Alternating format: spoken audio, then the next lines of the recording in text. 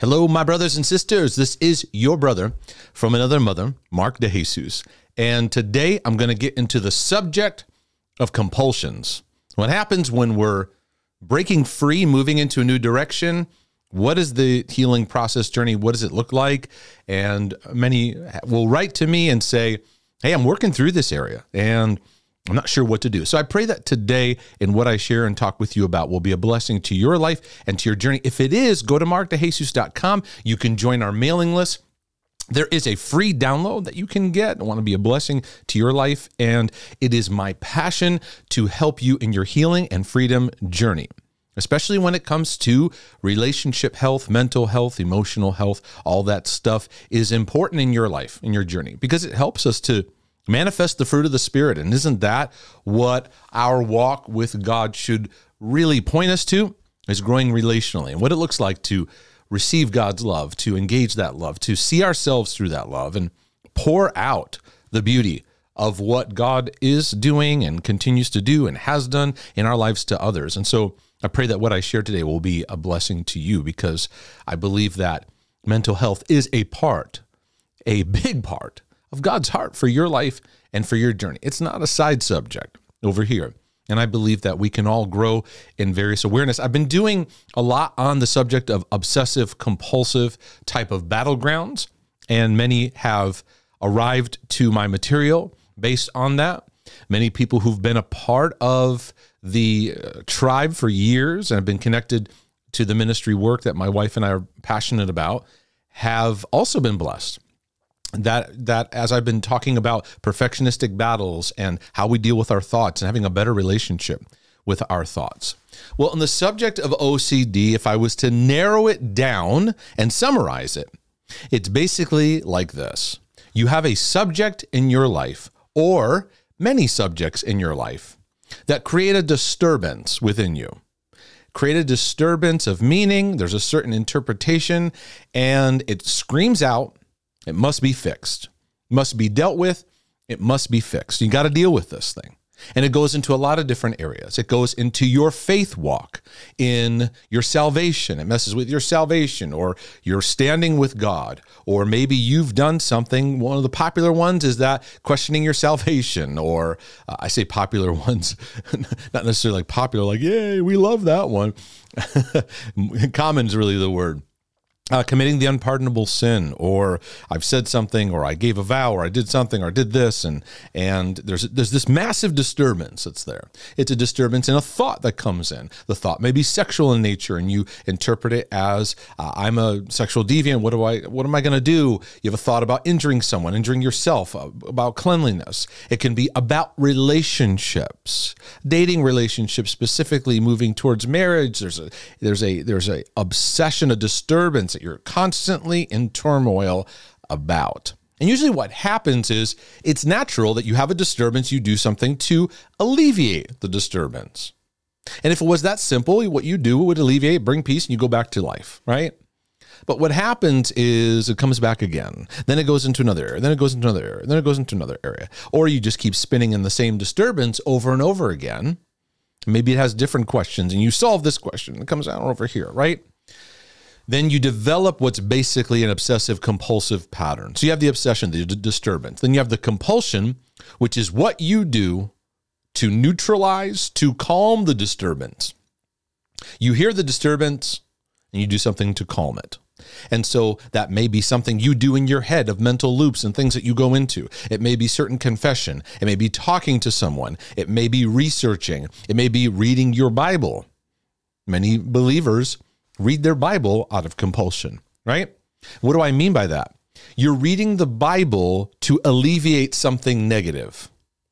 And I find that Christianity, if it gets infiltrated by law, by performance-driven living, perfectionism, it will infiltrate and cause you to do a lot of things out of that disturbance, out of compulsion.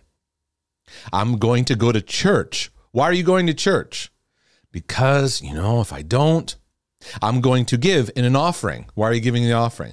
Well, if I don't, God's going to. I'm going to do this fasting thing. Why? Well, because We do things out of trying to fix a disturbance. And it's understandable that we can get confused, but you have to begin to see I'm being obsessive and compulsive because I keep doing these things. And it doesn't allow us to connect to relationship. You're trying to fix something. You're never really connecting. You're trying to fix that relationship with God so you can feel better. But you never really actually connect, because connecting with God is not based on you doing everything right. Connecting with God is not based on you getting everything right.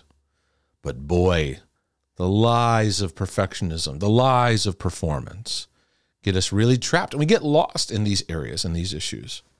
Many people are writing to me, or people that I'm meeting with, and they're recognizing this is my obsession subject, relational, intrusive thought, some kind of biblical subject I get lost in.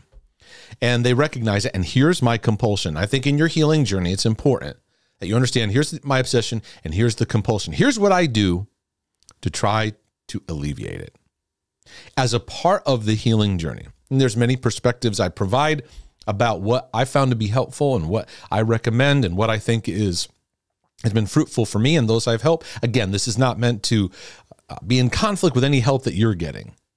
Remember, I'm a brother from another mother. I'm not trying to take over your world. I'm sharing here and allowing grace and love to flow through what I'm sharing here. I want to walk alongside of you, encourage you. Many people are writing to me and saying, I am starving the compulsion, because that's one of the things I talk about. Starving the compulsion and learning to gently redirect your attention to, in the midst of this, I'm loved and I'm okay right now, in the midst of this disturbance.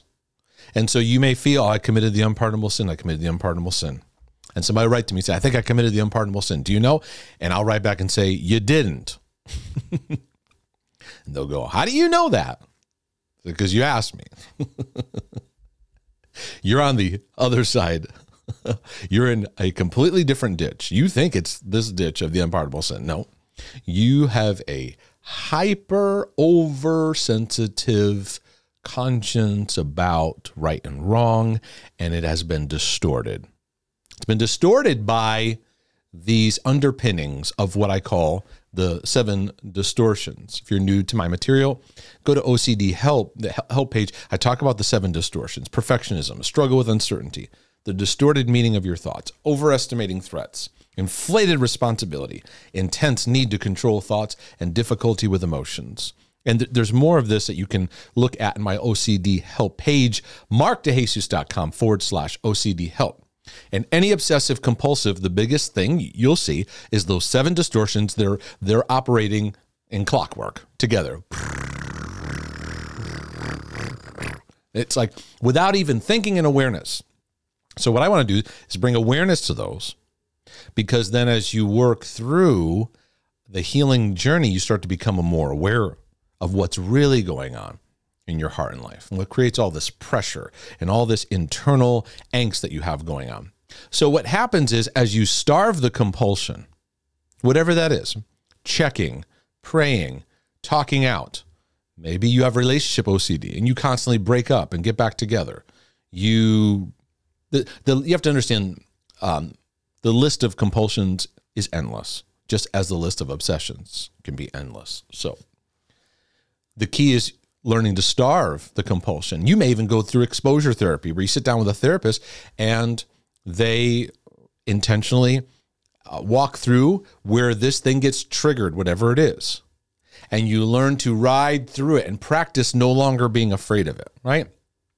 You can practice that in your own life as it arises, because I think life should be one where okay, stuff's kicking up. I'm going to have a loving response to this, right? So you starve your compulsion. Okay, I'm not going to check. I'm not going to research. I'm not going to do a search on how can I be sure that I'm saved and I really mean it, right? And that religious OCD gets tricky, because you actually have to starve your incessant reading of the Bible. Oh my goodness, Mark's telling me not to read my Bible. Well, yeah. And if you're reading it compulsively, it has to be realigned where you're understanding the ways of God relationally. So my point being, you starve the compulsion. Okay, I'm not going to feed it. And what happens? Withdrawals kick in. You feel like I'm doing something wrong by not researching my salvation or researching these thoughts or researching, do I have shoulder cancer? Do I have all these things that you start spinning and you start going to? And in our information overload that we live in, right? We got information everywhere at the touch of a button you can access, right? So much information. In obsessive compulsive, it works against you because it's feeding all these subjects you're going to. So you stop feeding the compulsion and you start feeling withdrawals. Anxiety actually increases. So you get discouraged. Oh my goodness, this is never going to get better. And many times you're actually right where you need to be. Because when you move in the opposite direction, because obsessive compulsive tendencies involve actually moving into the opposite direction. It involves moving into what you're constantly running away from. And you'll feel like you're heading in the wrong direction. So anxiety and guilt kick up. And for the obsessive compulsive, anxiety and guilt are your biggest enemies. But right now, they're your best friends. Yes. Sounds confusing, doesn't it? They're your biggest enemies, but they're also your best friends. You've made best friends with fear and with anxiety and guilt. You listen to it. Every time it talks, anxiety kicks up. You feel that. You follow what it's telling you to do. Guilt rises up. You listen to it.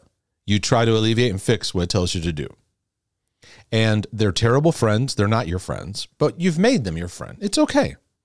I've made them my friends. And my best friend, they had me on speed dial. And every time anxiety, guilt came up, there's the two of them. Boom, boom, boom, boom, boom, boom, boom, boom, boom, boom, boom, boom. So when you starve your compulsion, I'm not going to do that incessant repentance prayer. I have people write to me about that. I've got this thought. And I'll tell many of them, take a break for repenting for a couple weeks or a month. Take a break for a month from repenting because they clearly have an obsessive compulsive pattern. They're constantly trying to alleviate. Like I heard it said of Martin Luther, where one of his overseers or priests said to Martin Luther, Martin, come to me for confession when you actually have something to confess. Why? Because he was spinning in stuff that didn't need to be addressed. Appreciate that guy. Man, he fought for so much and went through a lot.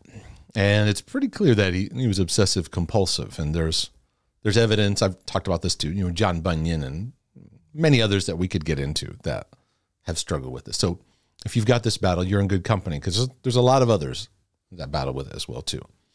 And so you have to realize guilt and anxiety are your friends. You can attribute that as to God or the Holy Spirit or it's to good conscience. God's not giving you the spirit of fear. He's not putting anxiety on you. He's not putting guilt on you in a constant chronic cycle of spinning and spinning and spinning and spinning. Because what's the fruit? The fruit is confusion. And God is not the author of confusion, but of peace. But peace is not when you feel anxiety running and hiding. Peace is moving through the anxiety. I feel this, but I'm not serving it. And that's really what starving your compulsion is. I feel this, but I'm not serving what it's directing me to do anymore. Whew. Hallelujah. Yeah. There's glory in this place. That's a good word right there. Sorry, I have a minute with myself. I'm getting encouraged. There's no life in that. And the overcoming journey, the sweet spot of overcoming, is I feel it, but I'm not serving it. Feelings, nothing more than feelings. The problem with OCD and feelings is we get lost in them because we get lost in interpretation. We don't know how to interpret them.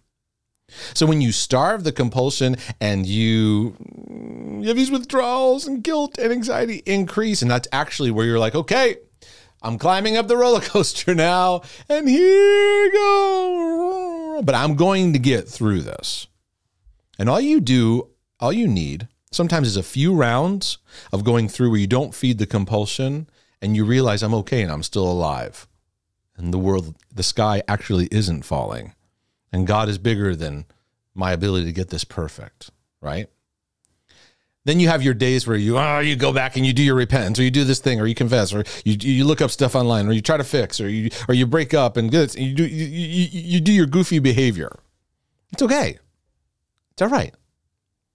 It's all right. It's going to take you some rounds where you go through those old things again, and you get back and go, okay, I realize this is not serving. I realize it's not serving. And I have to, even in my work, where I see certain emails and certain things come in where I'm like, if I respond to this, I'm just adding reassurance to you. And that's where it takes discernment, right? I'm just feeding the subject. And so I want to redirect you back to the real issue at hand. The real issue at hand is the 7 distortions, but under the 7 distortions is the broken areas of your life that need healing. Healing in the Father's love, healing in nurture, healing in how to see yourself with greater kindness, greater love, greater patience, learning unconditional love. So what happens is in the midst of starving the compulsion, you're like, what do I do? What do I do now? I'm just in this, like, what most people describe and what I felt is you're like in this abyss, like you're floating. And you're like, I don't even know. What's that feeling like? It's where no man has gone before. You haven't gone into this territory because you have an obsession. You feed it with a compulsion. You stay in that loop. You know something ain't right. You know this whole thing's kind of goofy, but you do it anyway. And then you go, I'm not doing that. What do I do with myself? It's like when I talk about when I stopped serving fear as like my master, I didn't know what to do with myself because I would check for it, look for it, because I didn't know how to feel safe in the midst of imperfection. And so when you starve the compulsion, you actually set yourself up to start actually healing. And maybe you'll go, what? I thought that's part of the healing. That's actually just setting it up. Because now, remember, OCD is the grand distractor. It gets you lost in whatever subject you spin about. Now we're going to learn what I don't know, which is unconditional love. I don't know how to be loved right where I am. I only feel peace when I feel like I've checked the boxes. And so you learn to allow yourself to see the broken areas of your life without first trying to fix them all the time. You see them and you acknowledge God's love for you in the midst of seeing your brokenness. I spent many decades of my life never really looking at my brokenness and my flaws. I thought I did. I'm going to get into a whole one broadcast and probably more on why working through emotions is so hard for perfectionists. And if you're OCD, yes, you're a perfectionist. Yes, you are. I'm going to save you some time. Yes, you are. In fact, you're nuclear level perfectionist. Nuclear. Obsessive compulsive is the nuclear reactor version of perfectionism. So you have a zero tolerance policy for anything that's weak or vulnerable or flawed, especially in a certain area. You might be able to be gracious, all right, in other areas, but there's this one area or maybe multiple, unacceptable, must fix, sky is falling, I must do it now, gotta change this, gotta deal with this, let me talk to somebody, we get in all those things. When you get rid of the compulsion, then you're just a vulnerable hot mess. And this is where you actually practice. God, you love me right where I am. And you learn to relate to your Father in heaven, because we're all so chock full with father wounds and father issues, and we're avoiding the Father. In the starving the compulsion, you learn, I want to learn what it means to feel loved. You actually learn to actually feel, because under OCD, you never actually feel. You spend time fixing things. You never actually know what it is you're going through. So that's why when somebody comes to me and they're like, Mark, I got to make sure that I'm saved, and how do I assure myself? And it's like, no, this is an OCD thing. Yeah, but I got to make sure. Can you tell me this scripture? I said, no. Tell me about your dad. Yeah, but I got to make sure that I know that I'm a child of God. No, how's nurture in your life? No, Mark. What I need? I got these thoughts that I have, and so tell me about your development emotionally. Who helped you deal with your emotions? Who taught you how to work through your emotions? Yeah. No, my family was good. I didn't say your family was bad. So this is where the healing actually starts. You start becoming aware of what's actually there. To the perfectionist OCDer, you don't want to look at that, because seeing flaws creates disturbance. Disturbance creates compulsion, and you're always wiping and cleaning things down constantly in your life. And so the healing pathways actually stop doing all that and actually learn, because Jesus didn't die on the cross so that you and I would spend our days constantly trying to fix ourselves. It puts all the weight back on you, all the pressure back on you. You're just living back in just law-based living. When you stop the compulsion, you actually have to acknowledge your brokenness at a deeper level, and you allow yourself to actually learn how great and how loving he is in the midst of your goofy battles, your goofy thoughts. You're goofy. It's all right. So am I. I'm super goofy. And my journey is first being loved, not first being fixed. So in the midst of the compulsion, I'm actually learning, wow, as I see people peel back, now you can start seeing, because under OCD, you can't see. You're lost in your subject. You starve the compulsion. No, I'm not going to ask for forgiveness and try to figure out that thing. I've been doing that a million times. No, I'm starving that right now. And what I'm actually learning is how much God loves me and how much grace there actually is. And then you start becoming aware. Slowly, you start to see things in your childhood and your development, because you'll see the emotional aspect of your life wasn't cultivated and developed.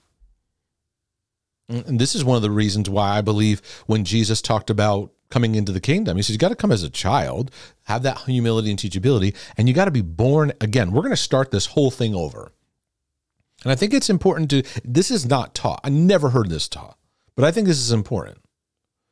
That Jesus is like, we're not going to build on your upbringing. We're going to start from the beginning. Born again, back to the beginning. Start all over, right? You have to be reparented by your new dad. And this makes perfectionists it's very uncomfortable to get perfectionists to address their father or mother wounds and stuff, because they've crafted a world in their life that doesn't allow them to see. And they're black and white thinkers, so they think if they talk about father and mother wounds and stuff like that, that their parents were terrible and they're being dishonoring. It's all this black and white thinking. No, they don't allow themselves to see things they need to see. As I'm starving the compulsion, I'm now, the call is to be more present, because in OCD, you're distracted. You're not there. You're not there with people. You're not there. You're not actually connecting with God. You might be trying to fix, oh God, I come before you. I do all these hoops you go through. You're not actually connecting. You ever been with somebody at a meal or having coffee and you feel like you want to go, you snapping your, hey, look over here, right? You ever talk with somebody and they're kind of like looking over your shoulder? They're just not with you. And we do that a lot. God is loving us and we're like, yeah, but I gotta make sure I live right. And because when you starve the compulsion, you realize your Christian life needs renewal in the love and grace of God. You need a reboot. And that's why I said to myself, God, just go to the root system, go to the foundation, because I realize the problem is not the problem. I think it's this relationship thing. I think it's this anxiety thing. Those things are leading to distortions, and underneath the distortion, I don't know how to be loved. And then as you recognize things, because really the healing process involves recognizing brokenness, making room to understand how it influences your thinking in your life, because turning the ship is not just an instant quick fix. It's a journey. And no matter how old you are, it doesn't matter. Make room for the journey.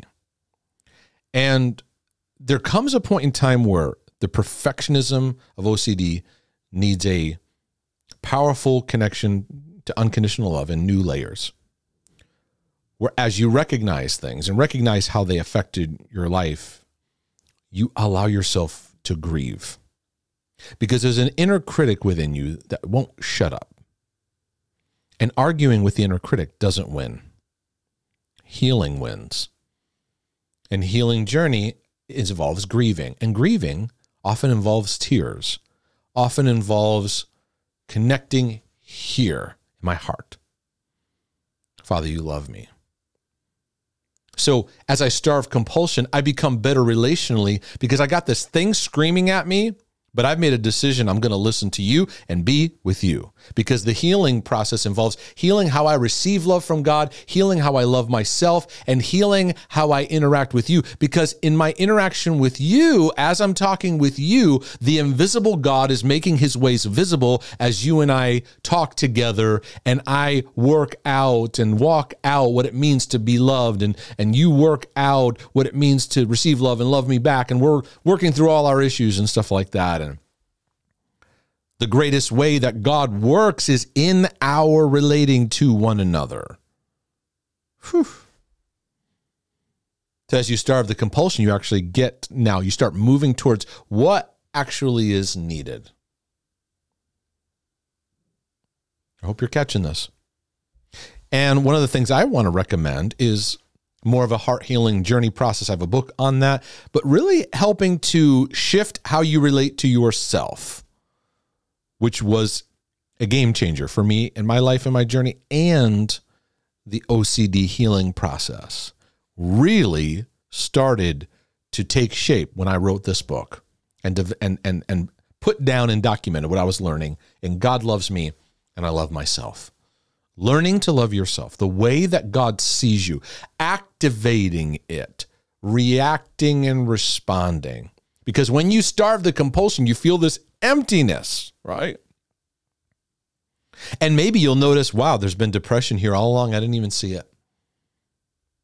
You'll see there, wow, there's just this deep ache of emptiness and loneliness. And OCD will want to come in and distract that too. Yeah, you're depressed because you're not a good enough Christian. You're not even a Christian. You're not, all these things that just get you off track. No. I see it and I embrace that's what I'm going through. And God, you love me in this. And I'm going to learn how to be loved in the midst of this. That's been my journey. And I'm never turning back. And I want to bless you with that you can experience healing. You can experience freedom. You can overcome. It'll take some practice. But take this to heart. As you starve your compulsions, you feel the fear, you feel the guilt, but you're like, I'm not serving you anymore.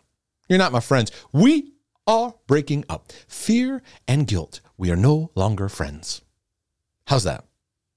Have a staff meeting and go, anxiety and guilt, we're not buddies anymore. We're not friends. And I know you're going to keep texting me and calling me, and I'm going to block your call and block your text, and then you're going to change numbers, and you're going to keep calling, but I just want you to know you're blocked. I'm no longer friends with you anymore. There is no condemnation. God is not sitting there condemning me all day to get my attention. And that takes healing our God lens. Because for many of you, like me, you thought condemnation and anxiety was God speaking to you. Condemnation and fear are ways to manipulate somebody. If I put fear on you, I'm manipulating your emotion to get you to do something, right? You better do this or this is going to happen to you right now, right? I manipulate your emotions. If I condemn you and guilt you and shame you, I manipulate your emotions to then do something that I want you to do. And God is not a manipulator. So today's a day to relearn who he is. And as you starve that compulsion, what you're learning is you're learning to practice being loved. So I pray this is a blessing to your life and your journey and encourages you and those that you love. If it is, go to markdejesus.com, consider supporting the resource work, and you can do that with a one-time donation, or you can support on a regular monthly basis. And I look forward to being a blessing and providing more materials for your healing and freedom journey. But in the meantime, Lord willing and the creek don't rise, I'm going to marinate on some other topics. You can send questions to me, mark@markdejesus.com. And you never know, one of your questions may appear in an episode as I add value to the lives of those who are tuning in. So anyways, also working on my next book project. It looks like it's going to be on OCD. So pray for me as I work through that. And in the meantime, I'm out.